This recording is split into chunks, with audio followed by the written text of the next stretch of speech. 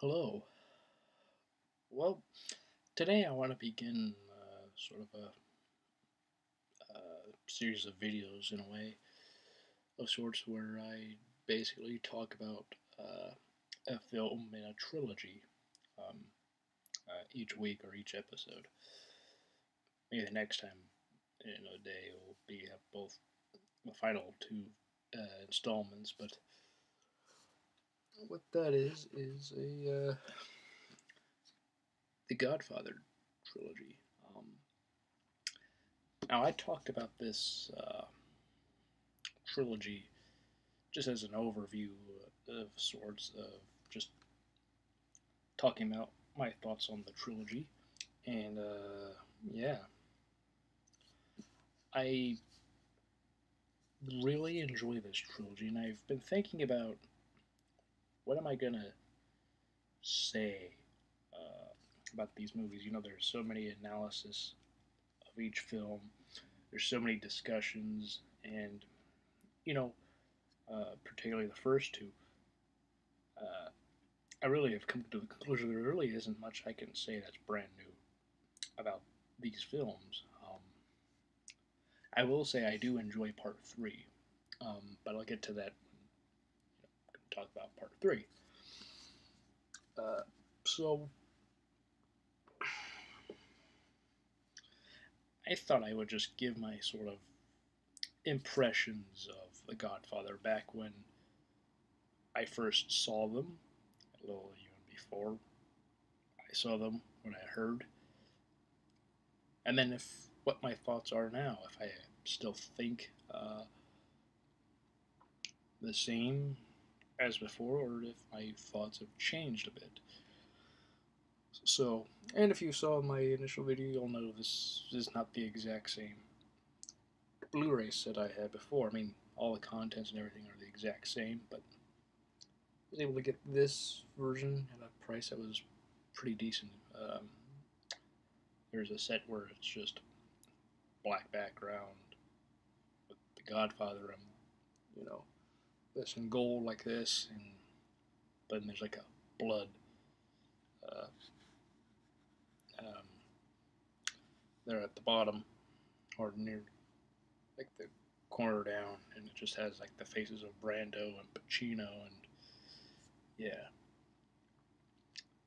But that's just if you've seen that video, you'll know this is different. I was able to again get that at a good price.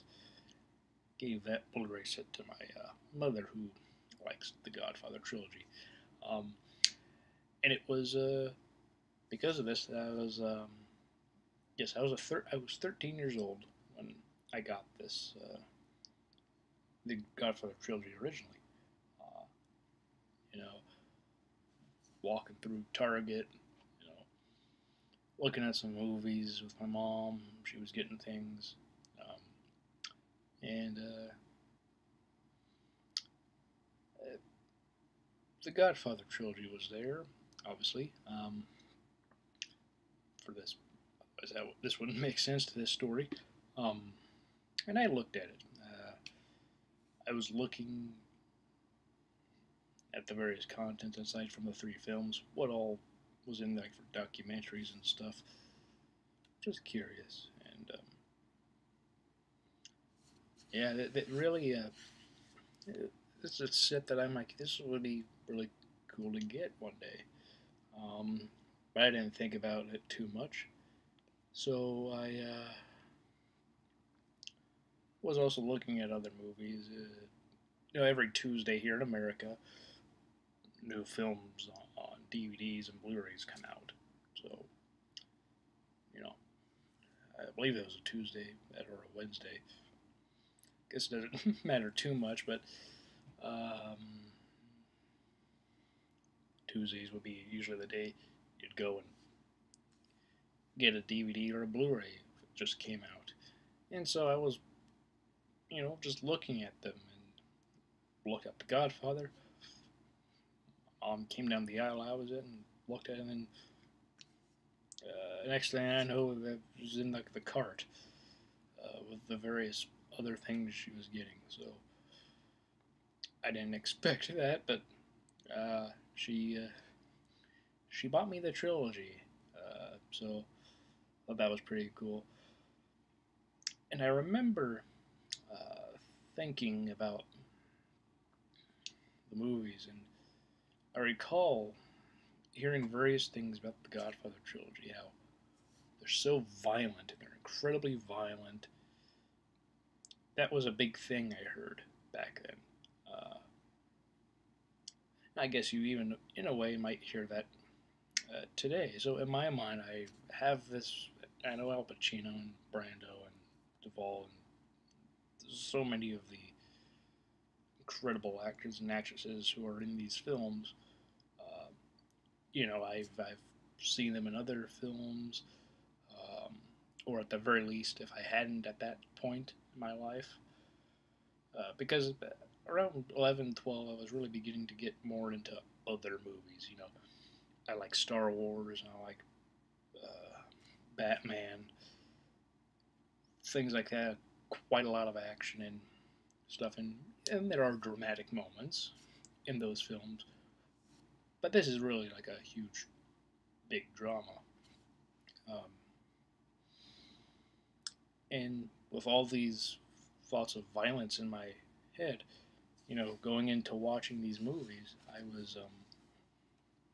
didn't know what to expect other than there's going to be violence. Then again, it's a film with the mob, mafia, whatever.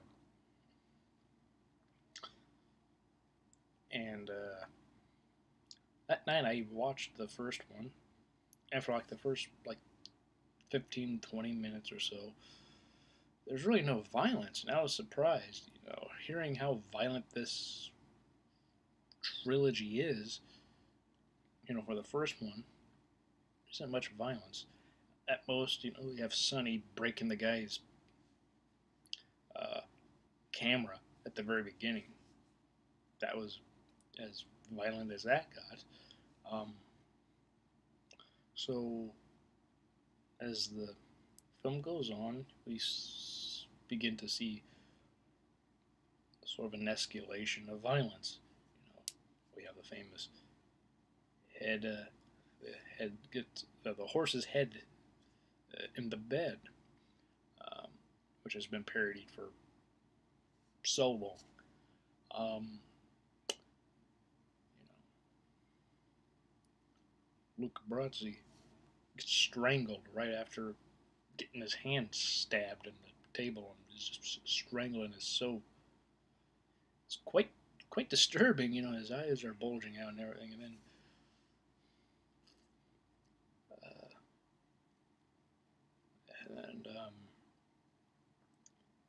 uh, Vito Corleone is also shot.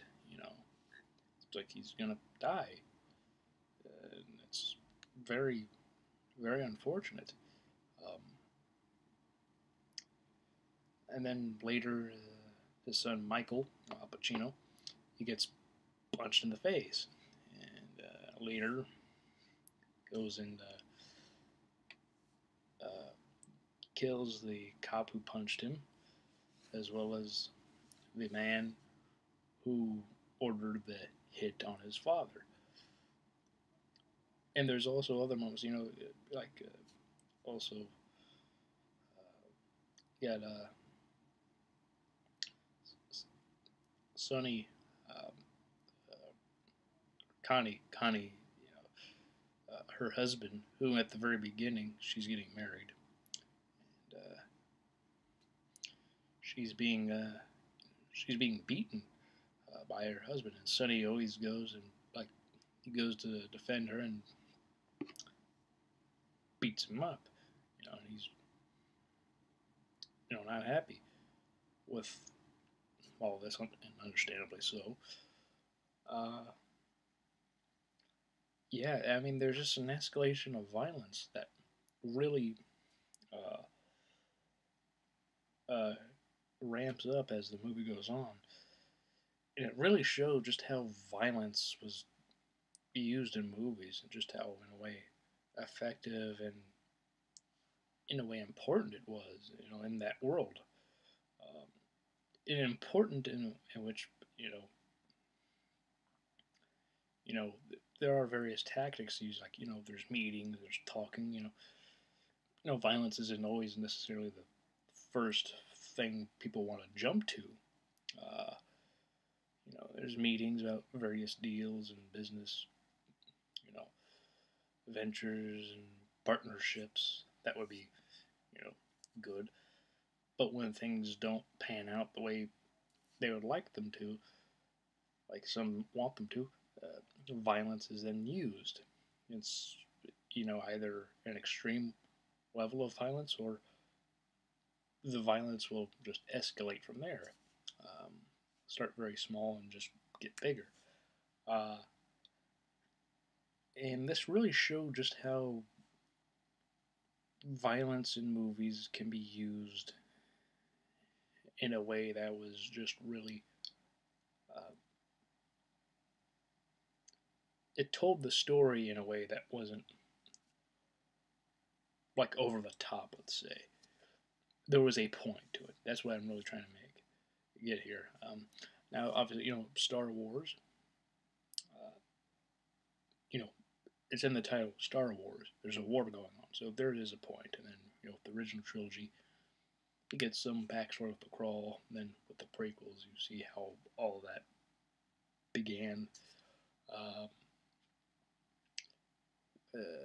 Batman, Gotham City has a lot of crime, you know, and Batman is one of the few people who is going to go out and help stop that crime with the police, because a lot of the police are corrupt and are, as long as they're getting paid by criminals or mafia guys, which I guess they'd be criminals, as long as they're on some sort of payroll and getting something out of essentially looking a blind eye while criminal activities go on. In a way, that's not too far off from The Godfather, though based off of a comic book. Um, you can say some of the stuff in the Batman films, some of them might be a bit, uh, could be either exaggerated or uh, done for uh, just for entertainment value. Where The Godfather, there is a sort of a point in where violence is used, but it's not always the method the people involved want to go to directly.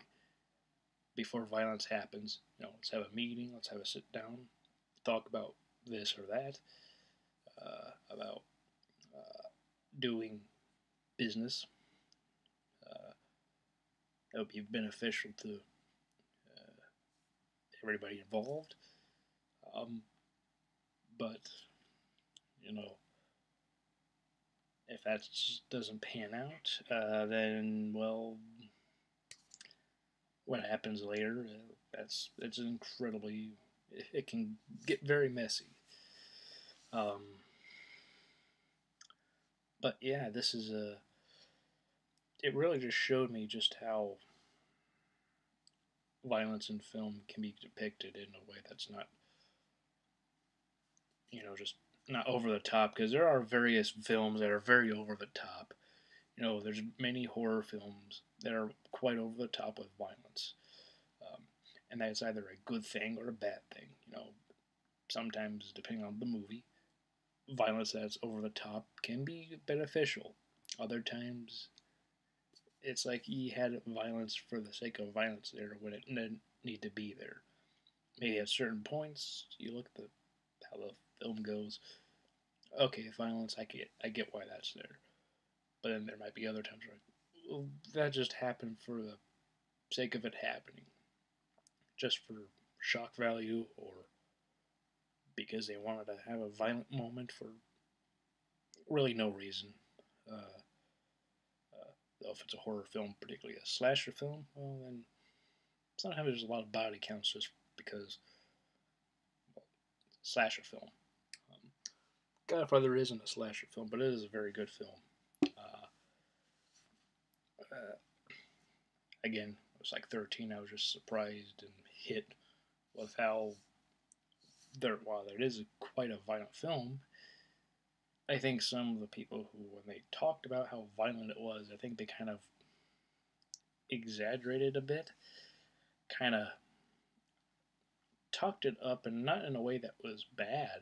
You know, I remember the people who said that enjoyed them and liked them, so they weren't being saying it in a negative way. But looking back, it just seemed like they were just, I guess, trying to sell me on something. When I was really getting into more films that didn't have a lot of action in it, or as much action as, say, Star Wars. Um, they they're just, I guess they might have been just trying to sell it to me. Like, you should just watch this because there's a lot of violence and this and that. I got really invested with the characters and the story. Um, Again, that all of those two things have been discussed so much. Can't bring anything new to the table with that. Love the story, love the characters.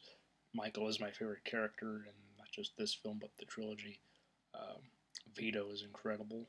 Um, you know, won Best Picture and Screenplay, Adapted Screenplay, and Best Actor, deserving of those. Though I do think Al Pacino deserved a Best Actor nomination. Um, I've mentioned ties here and there on this channel when it comes to awards. I think Brando and Pacino could have tied if such a instance could have allowed for it. If I had to choose one, I think to win, I think I probably would have chosen Pacino. I just loved his performance in this, and I love Brando's. You know, because he was the sole nominee that year for Best Actor with this film. Um, I have no problem with him winning. Uh, so if that's it with Pacino for supporting actor, I'd be for Pacino. But if he wasn't nominated and just Duvall and Khan were nominated, I'd probably have Duvall win. But since the nominees are the way they are now, and if you couldn't switch people in a certain category, then eliminate one from one category if you promote them to a leading status, um, then yeah, Pacino for supporting and Brando for best actor. If they both couldn't tie. And I think Coppola should. I think he should have won director. Bob Fosse won for Fosse, or not Fosse. He won for Bob Fosse won for Cabaret. Um, Good film, um, but not. I don't know. And I am biased in that I love The Godfather, so I just like The Godfather more, and I think it was just directed just beautifully. Nobody else could have directed The Godfather. Then again, you could say nobody but Bob Fosse could direct Cabaret, and I'd say you're right. Um, uh, I just enjoyed this film, and I enjoyed rewatching it for this movie because honestly, all the thoughts I thought about back then, I think now is still incredible, still great. I always love watching it. I get sucked into the story and the characters and everything. The characters that die that you don't want to die. Um, it's quite unfortunate, but it's like maybe if you did this or did that differently, you might have lived through the end. Um, but some characters, when you look at them in the story, they were always going to die. Uh, Sonny just always had a bad temper, so Fortunately, he was probably always going to get killed. Um, Fredo really speaks and does things when he should be quieter. Sometimes he doesn't know when to shut up, which is more apparent in the sequel. We'll get to that